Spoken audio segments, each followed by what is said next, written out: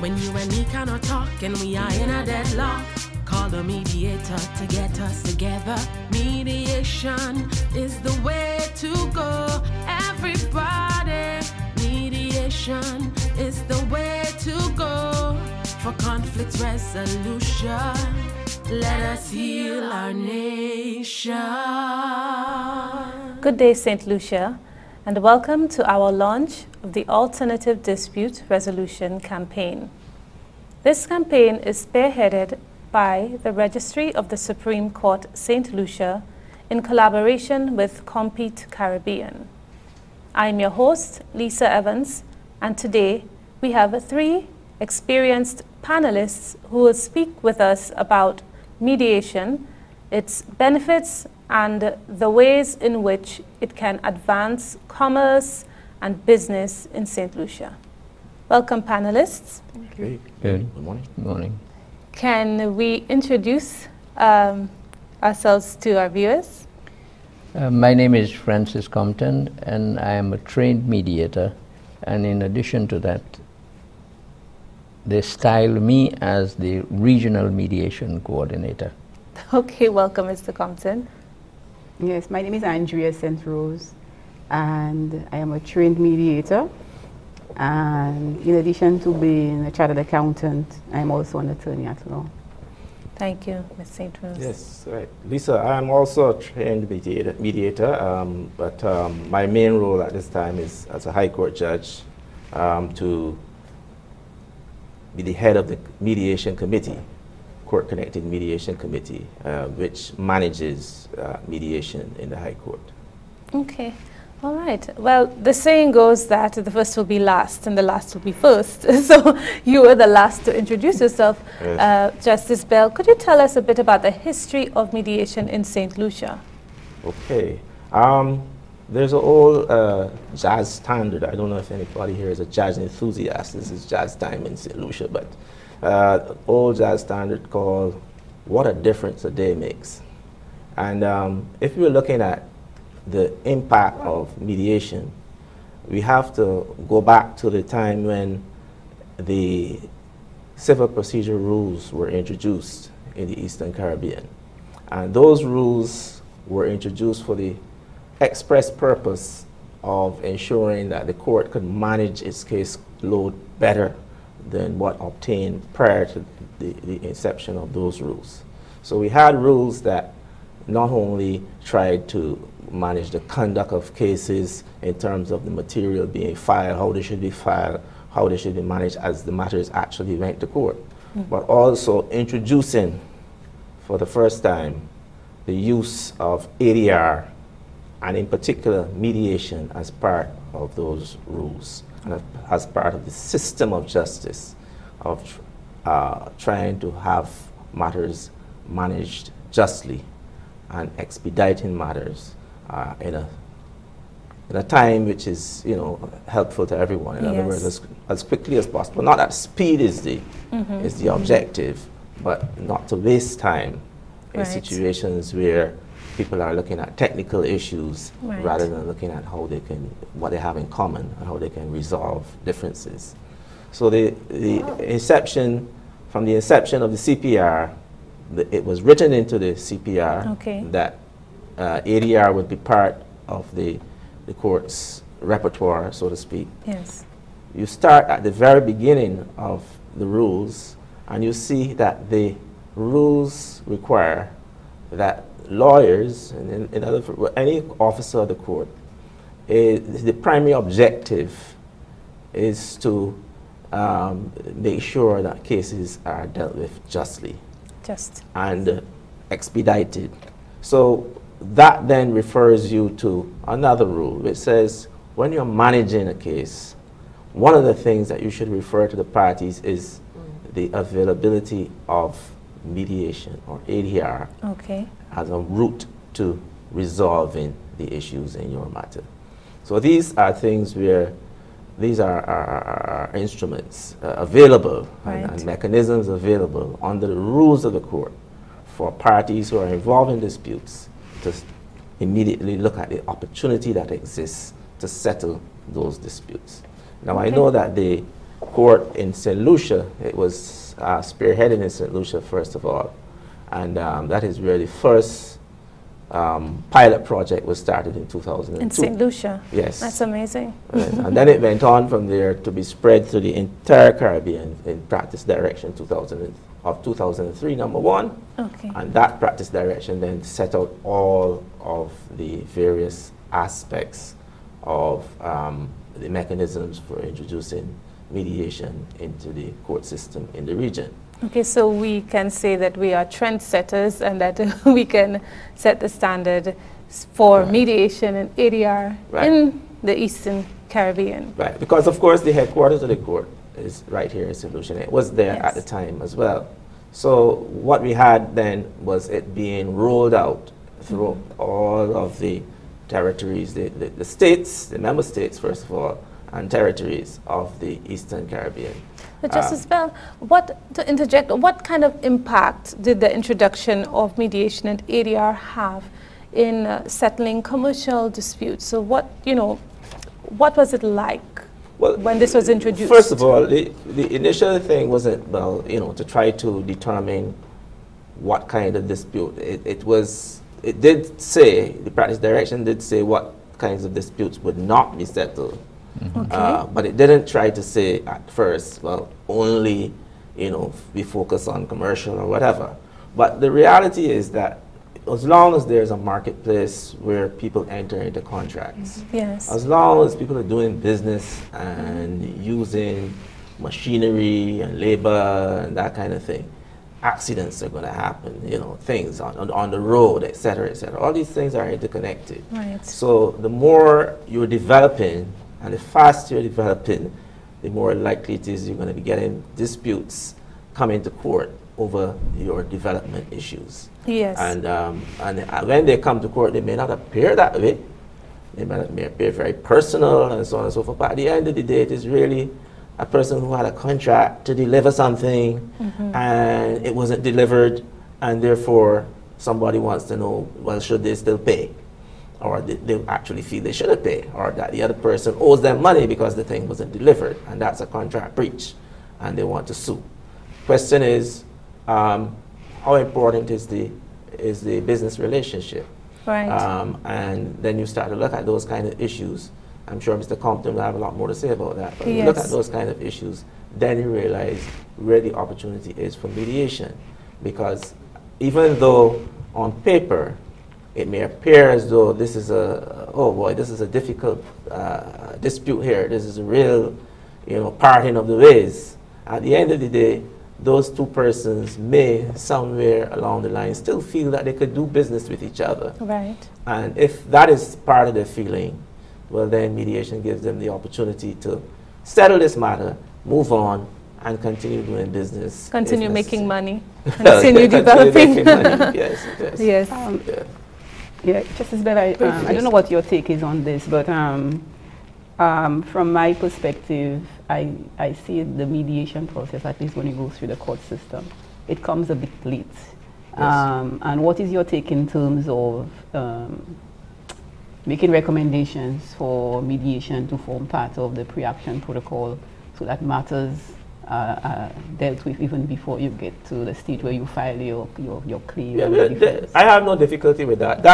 That exists elsewhere. I saw forums in New York City. I visited courts, and I saw forums where lawyers have to make declarations that they have tried a form of alternative dispute resolution before bringing their matter to court, or before their first case management hearing, or the first hearing in the court system. So that is actually fairly normal.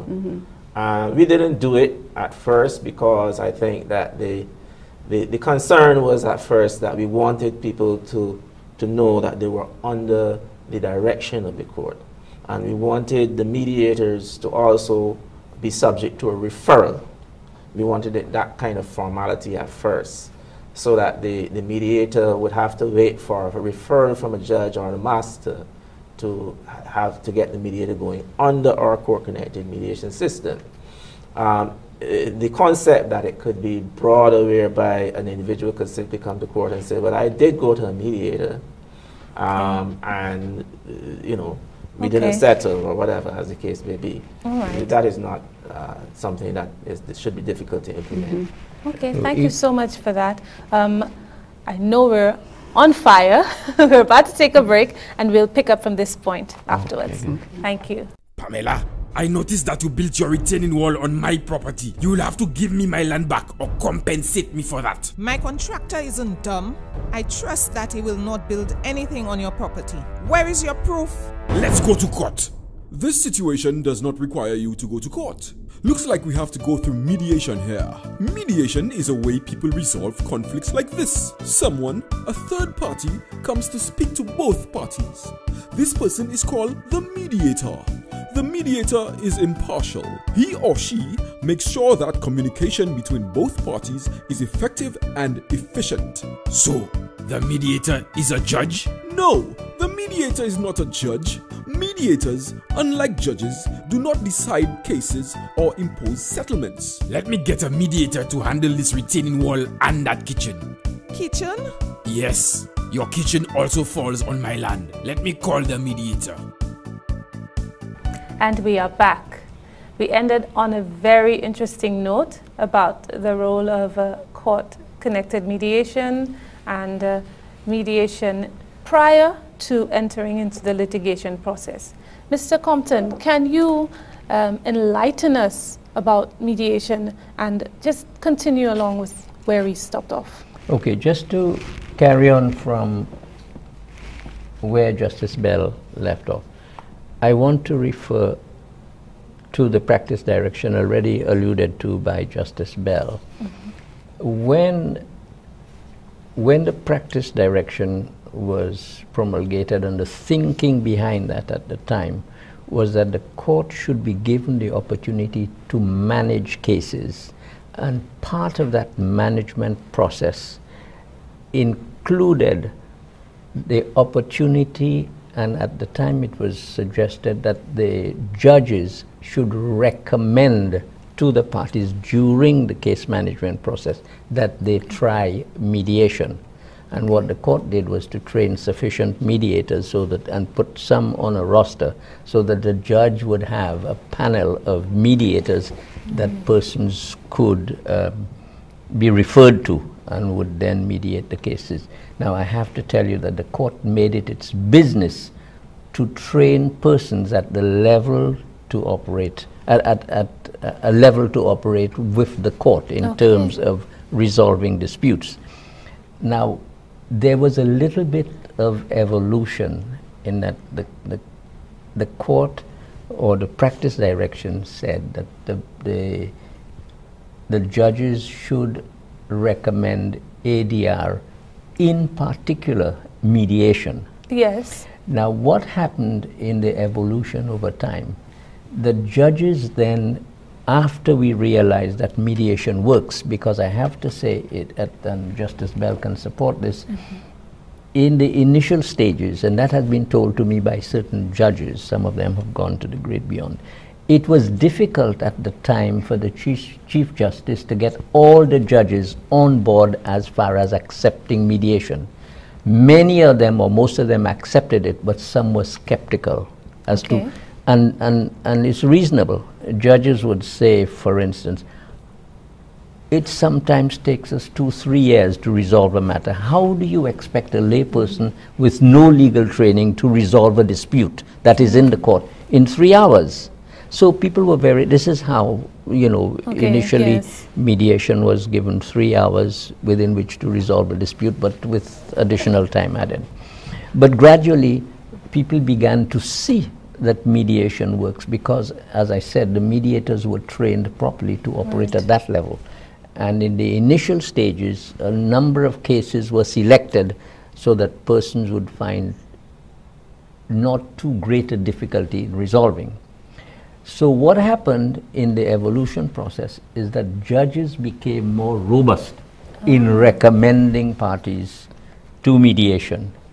And I remember there was a particular judge, and she just had to open her eyes fairly wide, you know, to the parties, and they would understand what she means by recommending that they go to mediation.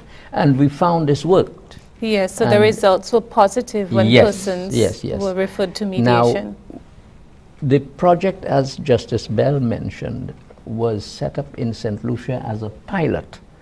And the pilot was expected to run for 1 year before it could be deemed successful enough to replicate it in the other OECS territories.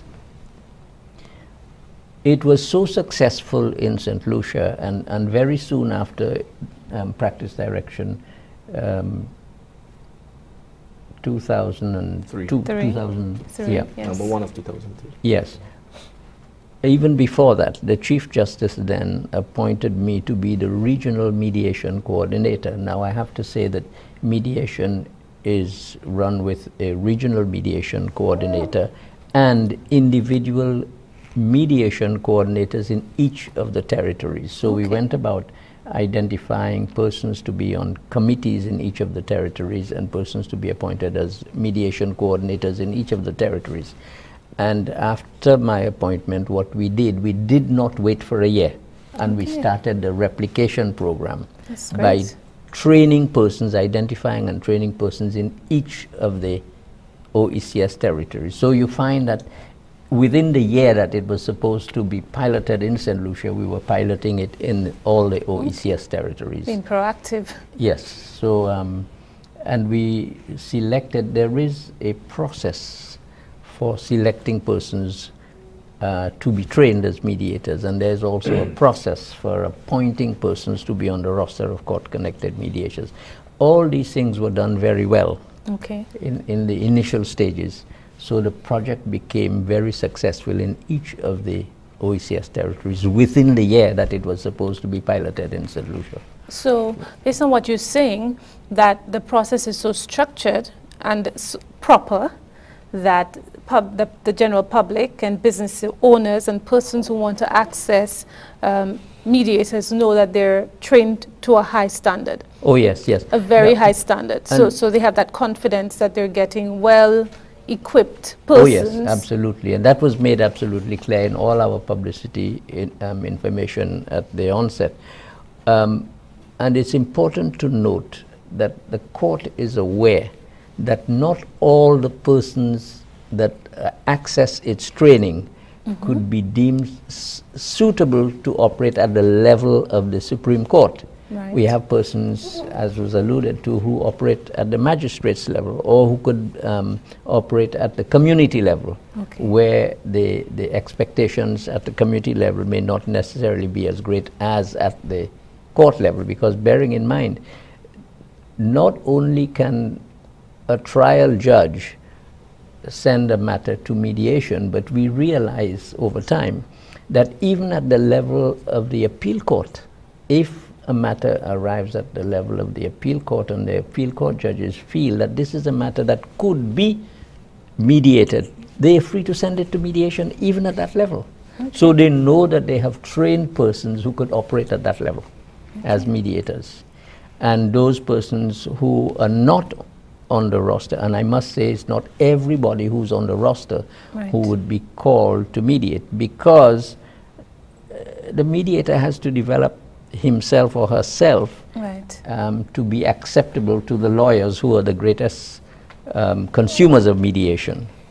And for that reason you find some, in all the territories of the OECS, you have some persons who rise up to the top as far as their selectability to mediate any matter, and there are others who would occasionally get mediations. That does not mean that the persons who are not selected are not good mediators, because the court has a pre-selection process to select persons to be trained. Yes. And then after the training, there's another process to select those persons who could apply to be placed on the roster of court-connected mediators. Okay, that and sounds then the really rest good. is for the consumers of mediation to determine who they want to select to mediate a particular case. That was very succinct, Mr. Compton. I'm sorry, but we have to take a break. But it's really great to know that we have a high standard for our court-appointed mediators. We will be back after the break. Oi, you realize you step on my toe. Well, do something about it. Gasa, I burst in that man. Hold on. If somebody try to cross you and the matting start to take you, no need for war or violence, cause the police there to help you. If a trouble start in this session, alright, no need for aggression. We don't want no violence in the place. Control your temper, respect each other. Don't let no trouble escalate, cause you know better. Control your temper, respect each other. Don't let no trouble escalate, cause you know better. Control your temper. A message from Mission Boys, Studio 758, Acid Creations, and the Royal Saint Lucia Police Force.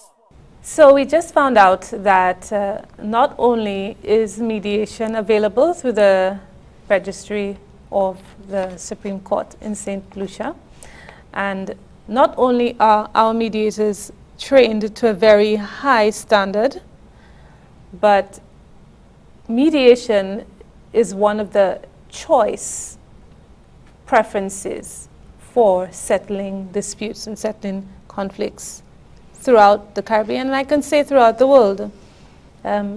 One of the things that we realize that's very prevalent in St. Lucia, and one of the things that we are pushing for, is the development of businesses, we're trying to create an entrepreneurial mindset. Many women engage in business activities. We have vendors, we have female farmers, we have female professionals and consultants. And I'd like to pose to you, Ms. St. Rose, how can women better utilize the availability of mediation when they're faced with conflict, when they're in a dispute, especially where there can be power imbalances, employer, employee, you're a vendor, you sell to a larger business owner, and for some reason you don't get paid on time. How can women take advantage of what mediation has to offer? Okay. So for starters, Lisa, an environment where there's a process in place for settlement of disputes is very good for business. It's also one of the means that the country can use to attract investment. Right. An investor would not like to know that you are operating in an environment where if you have a dispute, it will take years to get resolved. And so that is a very good selling point for St. Lucia as a whole, that we have a proper system in place to assist with the resolution of disputes. Businesses on the whole, people enter into transactions, there will be disagreements. Disagreements will arise, just as one of the things that go with doing business. Yes. And so it is very important that people are able to take advantage of that process to assist them in resolving disputes efficiently, because time has a value to it. Time has a dollar value to it, in that you do not want to be caught up in a process where you're going into court over a protracted period of time when you have a business to run.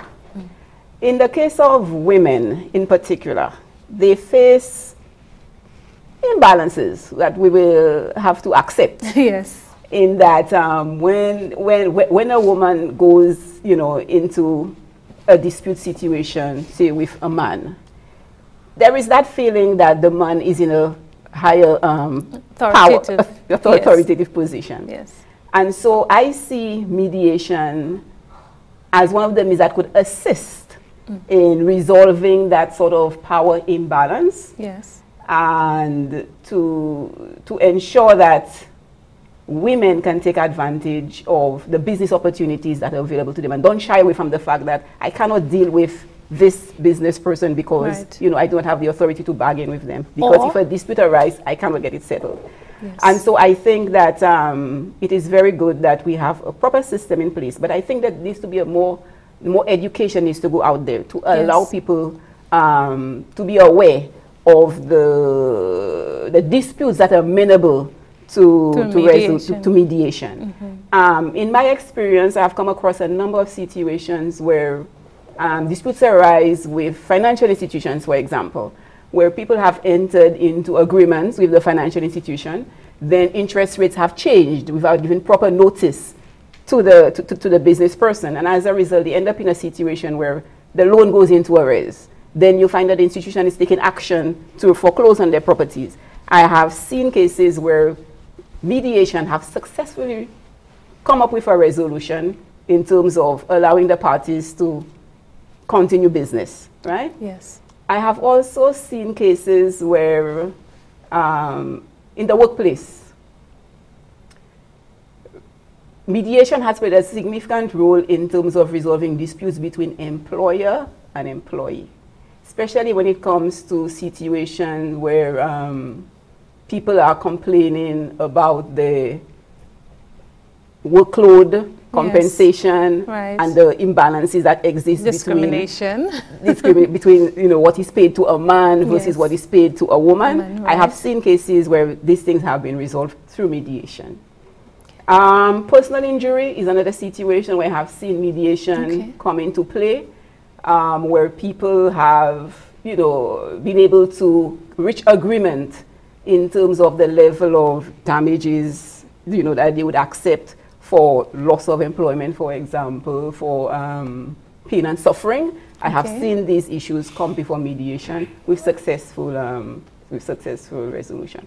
The one thing I normally advise people when you enter into an agreement is to have a clause in there that speaks to mediation as one of the first routes that you would take in terms of resolving your dispute before you run to the court for a resolution. Right. From my perspective as well, mediation is cost efficient in that it is the timeline for mediation generally takes maybe 3 hours, 6 hours, depending on the nature of the resolution. And so for the businesswoman who does not have significant resources, this is a way of obtaining resolution to a dispute in an efficient manner. That's really true. You wanted to add anybody else that point, before we close? The whole thing about mediation is that it is empowering because an individual who doesn't have a lot of resources and time for something like court would want to know that they can get the dispute resolved in a manner that is done quickly, relatively speaking, and relatively not very costly. Yes. And therefore, individuals who may be involved in small business, you mentioned vendors and so on, which tends to be dominated by women, they can see themselves as being empowered by the fact that they can now actually take charge of their situation and resolve their disputes by way of mediation with the assistance of a mediator. And highly trained mediator. Yes, a well-trained mediator. And that, in fact, leads them to recognize that going down the road, every time they have a problem, it doesn't mean that their business is probably facing closure or something like that. They have to look for money. They can actually resolve the dispute and go on and move on with their lives. Yes, that's great. Mr. Compton, final words? Yes, I wanted to add to what Justice Bell and Andrea said here. When a mediation is completed during the session, the mediator will actually write in ordinary language, no legalese, ordinary language, an agreement that the parties themselves have arrived at. And they will sign that agreement. But the mediation process allows for that written agreement to be sent back to the judge. Okay. The judge will read that agreement and confirm in his mind. I mean, mediators are trained to recognize this as well. Yes. But as long as that agreement is doable and is not illegal, as far as the judge is concerned, the judge will then issue an order subsequent to the mediation agreement and will attach that handwritten mediation agreement to the order. That is awesome. That order is enforceable in a court. That's amazing. So my viewers, you've heard it for yourself. Mediation agreements are enforceable by the court through the processes available. So please call us today, 468-7500. You can have a look at our website, www.lcmediation.org. Find us on Facebook, LC Mediation, on Twitter, LC Mediation, YouTube, LC Mediation. We're here to help you resolve your disputes in the quickest, most efficient way, and also to help enhance your relationships for the longevity of your businesses and your livelihoods. Thank you so much for joining us, and we look forward to interacting with you online. When you and me cannot talk and we are in a deadlock, call a mediator to get us together. Mediation is the way to go. Everybody, mediation is the way to go. For conflict resolution, let us heal our nation.